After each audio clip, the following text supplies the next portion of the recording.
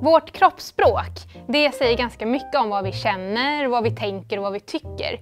Och när vi ska iväg på dig så vill vi ju vara, eller i alla fall verka vara, rätt trygga och självsäkra. Och då är det bra att ha några extra knep i bakfickan. Till exempel så ska man sträcka extra på sig.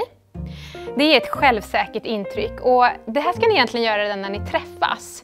Och det som är ännu bättre, det är om ni har bestämt er för i huvudet om ni ska sträcka fram handen eller kramas. Och det är mycket, mycket bättre än att ni båda två står och tvekar. Och en annan bra sak, det är att hålla huvudet högt. Det ger ju en bild av att ni tror på er själva och ni är ju ändå på dejt för att övertyga dejten om att ni är en bra människa. En annan sak, våga ta plats. Bjud på dig själv, för vi gillar folk som gör det.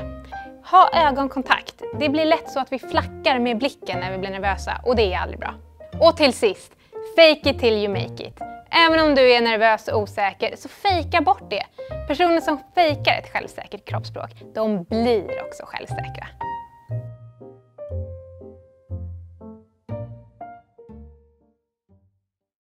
Dejta Sverige presenteras i samarbete med svenska Postkodlotteriet.